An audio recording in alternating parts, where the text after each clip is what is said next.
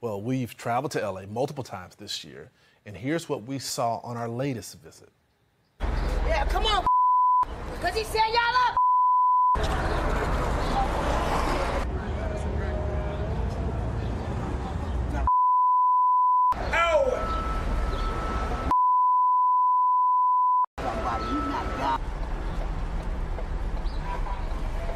So as you can see here, homelessness, poverty, and crime are prevalent as ever. It's a struggle for the business's employees, like one business owner we ran into.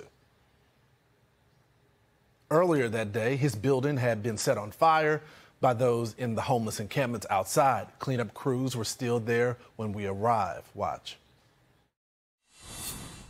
This happened today?